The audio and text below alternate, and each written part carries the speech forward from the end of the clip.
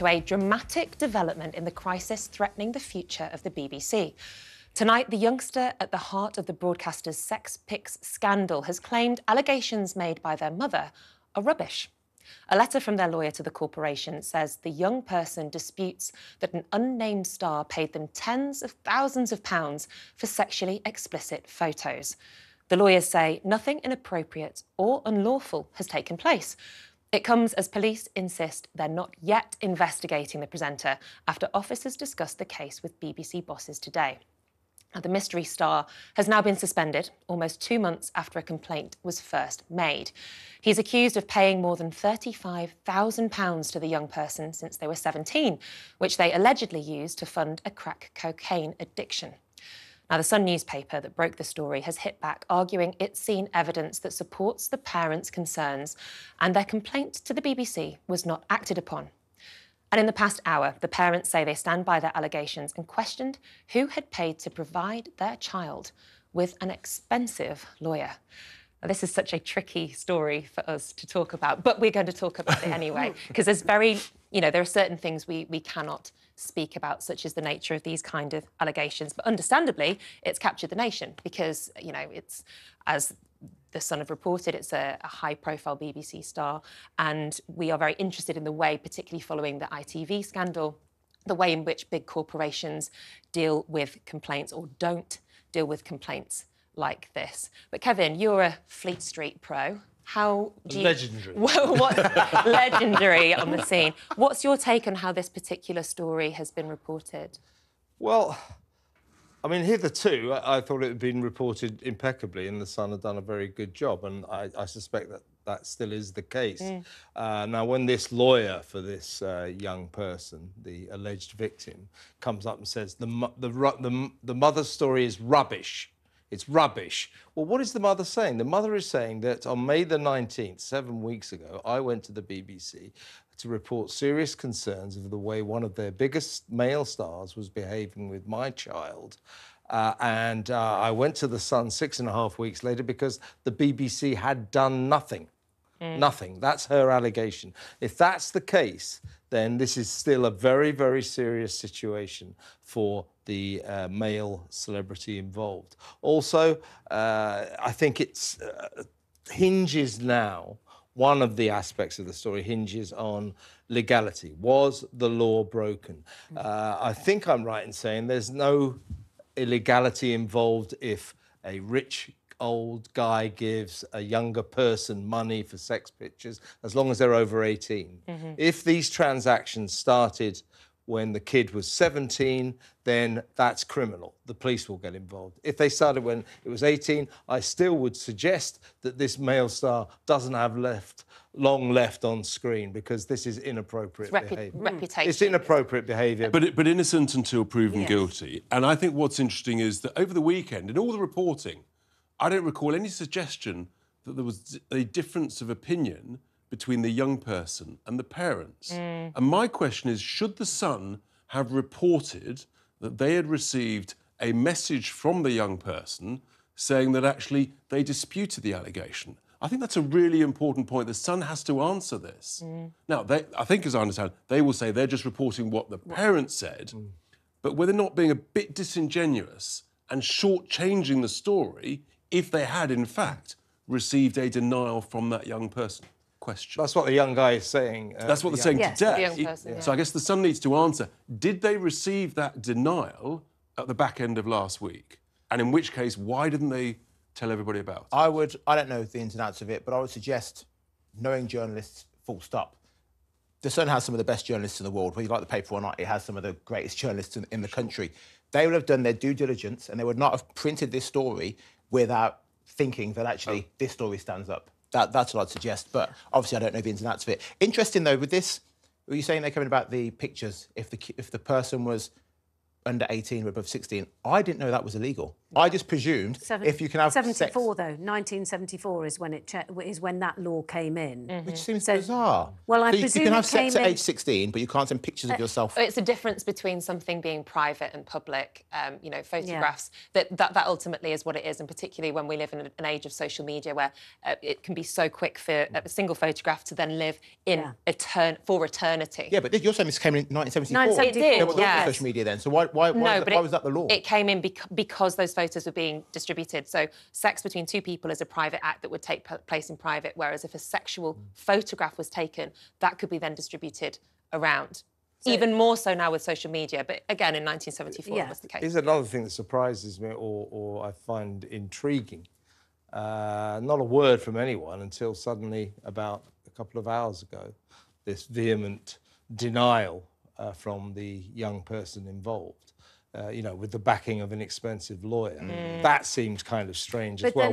Why no activity since Saturday? But then you don't know what's going on behind the scenes and whether there were Got lots an idea. Well, no, but I'm just saying that there may have been lots came forward on Friday. And also there may have been conversations going on, and then trying to make sure that everything bases were covered. How is this young person paying for a lawyer? I can't afford a lawyer. I have a lawyer that works no win, no fee. People can work pro bono for cases that they feel passionately about. It happens all the time. Yeah, I think it's suspicious. Who feels passionate about this? Anyway, the star at the centre of the scandal is understood to be under massive pressure from fellow broadcasters to resign. Household names including Gary Lineker, Jeremy Vine and Ryland Clark have felt compelled to publicly rule themselves out after social media users wrongly speculated they were the star in question. Others have been forced to clarify they are currently on holiday and not suspended. Meanwhile, reverberations are being felt in Westminster, where a cabinet minister has suggested the presenter should only be named once a full investigation has taken place. While Alex Chalk agreed there was a public interest in the broadcaster being revealed, he claimed it would not be appropriate to do so immediately or until after the investigation had closed. The Justice Secretary described the allegations as very serious and very concerning, but added there was also a public interest in ensuring that people are not defamed. It is a very difficult situation. Far be it from me to be sympathetic with the BBC, but I'm afraid I'm going to have to be. They have an obligation to their employee. And the easiest thing for them to have done over the weekend would have been to reveal who he was, to take the pressure off themselves. But they have legal obligations. They can't do that. Now, Alex Chalk can say what he likes. He's irrelevant. Arguably, there's a case, given what's happened, for a newspaper to say, well, this is who it is. This is the person at the centre of this storm. I think that's legally doable. But as things stand, he remains anonymous. And these other stars, as we just reported, are getting more and more furious with the BBC, saying, clear the air for God's sake. And if you can't do it, persuade this person to do it. Has anyone actually come out and said that about the BBC? Lots of people have come forward to say it's not me, but I'm not aware as yet, I could be wrong, about any particular individual who said, I want the BBC to... But the word is that they are furious, and if I was a male star at the BBC, I wouldn't be that happy. But you know what? You could do it the other way, because this is mostly about social media, where these other people are being named and pointed at. And well, I mean, there is another way of looking at this, which is to say that anybody with a certain amount of followers who has said the name of somebody who is not actually gets taken to court and said, you know, because the problem is that, you know, whenever we have something like this and there's these kind of hideous pile-ons of sort of, you know, people saying it must be them because of, you know, whatever, and people get defamed, and these are game-changing allegations.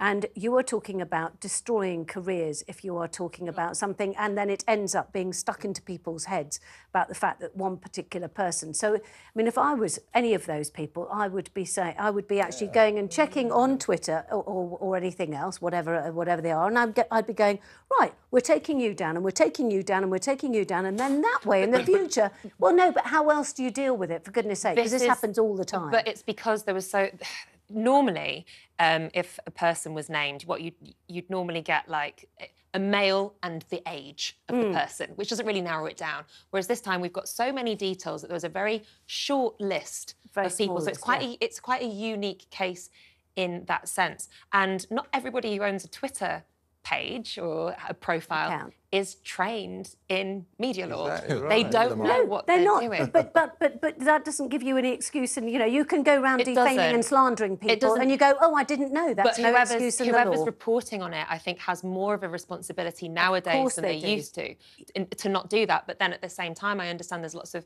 whistleblowing practice that does go on that I would hate to see completely shut down as a result. Now, I don't think anybody should be defamed. However, it is also a way by which genuine monsters are named publicly because multiple people come forward. But obviously, you're innocent until proven guilty. In the eyes of the law. That's really important. Yeah. But also, that's just a fact. I mean, you know... And no, it's in the eyes of the law. You're not innocent. You're innocent if you're innocent. You're guilty if you're guilty. No, but hang on.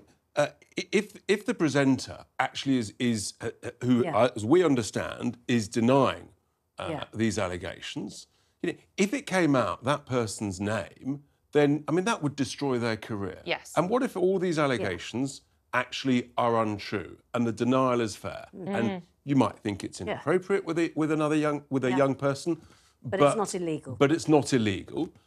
Should that person's career be destroyed by a witch hunt? Yeah. Well, if it is, it's going to have certain similarities to the Philip Schofield situation. Massive similarities. But one of the biggest complaints, Kevin, is the way the corporation, whether it was ITV with Philip Schofield or the BBC, the delays in which they've dealt with it. They've always been on the back foot. And in a sense, if they'd got on the front foot with this, then the other stars wouldn't have had their issues. The staff who are sort of reportedly steaming mad with the way this has been handled wouldn't have had, you know, such complaints, such concerns. So you've got to be on the front foot. You've got to have a reputation management process up front to deal with. So it's technically possible that this person is innocent of the allegations against him, but the BBC could still be in very big trouble about this because they didn't do anything for 7 weeks. That's the essence of the mother's complaint. And if the BBC dragged their heels on this, it's going to be another Jimmy Savile, another Martin Bashir, when they've just kept quiet, tried to keep things secret and hoped they'd blow over. You wish one day that the BBC would learn its lesson.